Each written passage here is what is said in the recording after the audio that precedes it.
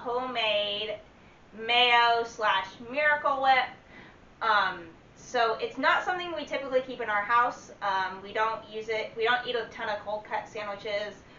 We don't really use it that much. The only thing I ever use Mayo or Miracle Whip for personally is for deviled eggs and egg salad, and I'm making egg salad, so I need Miracle Whip. And that is what I'm making.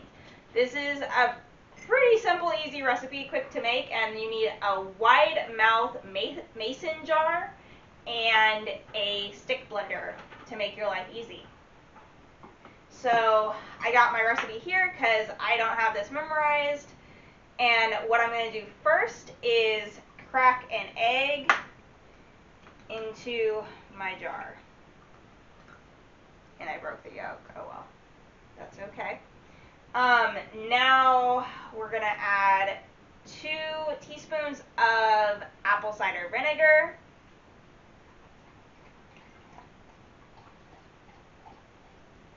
We're going to add half a teaspoon of salt, and I'm using pink Himalayan salt. We're going to add a quarter of a teaspoon of black pepper, ground black pepper, quarter of a teaspoon. My teaspoons are typically, any type of measuring, I'm fairly generous on the measurements, especially when it's cooking. Baking, I'm definitely more of a stickler. Alright, now we're going to add a quarter teaspoon of paprika, smoked paprika.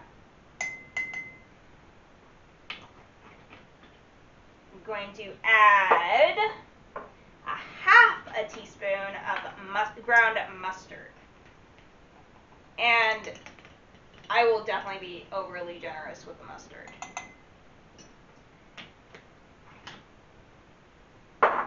And a quarter teaspoon of garlic powder. Okay. And our last dry ingredient that we're adding to this is 2 teaspoons of granulated white sugar. I'm sure you could use like honey or brown sugar or something like that too, but I haven't tried that. Now we are going to add a cup of avocado oil.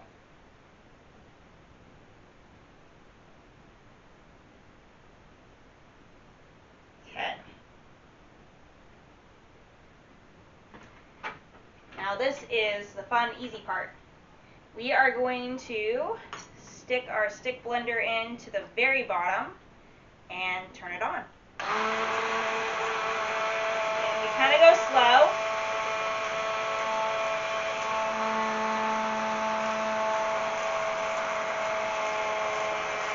And work our way up.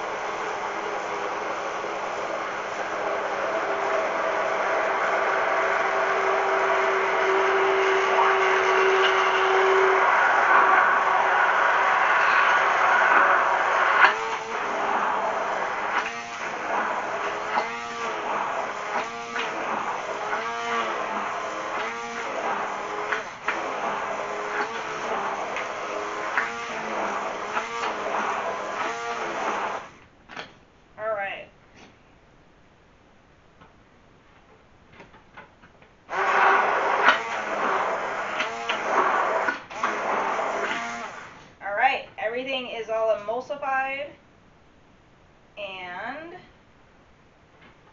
we're going to do this. Put a few in, and take this off.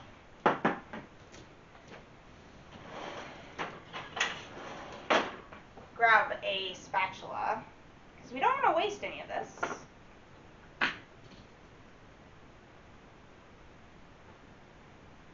And make sure we get it all back into the jar.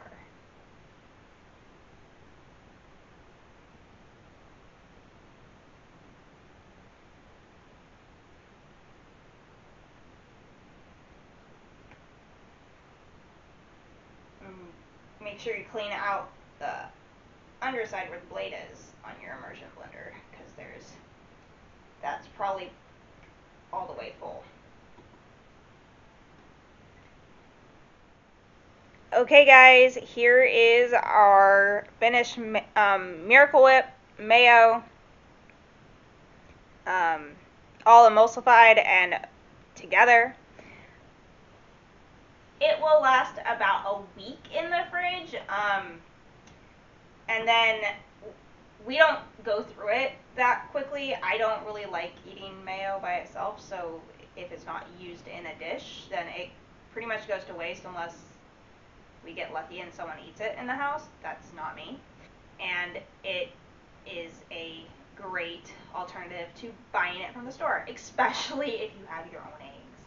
It uses up an egg. Anything to use up an egg at this point in my life is a good recipe. Okay guys, that's it for me for today. If you have any questions about how I made my Miracle Whip, leave them for me below. If you like this video, hit the thumbs up. And if you want to see more of what we do around the homestead and little interesting recipes like this, hit the subscribe button. And if you're on Instagram, follow us there. The link is in the description below. And I will see you guys next time. Bye!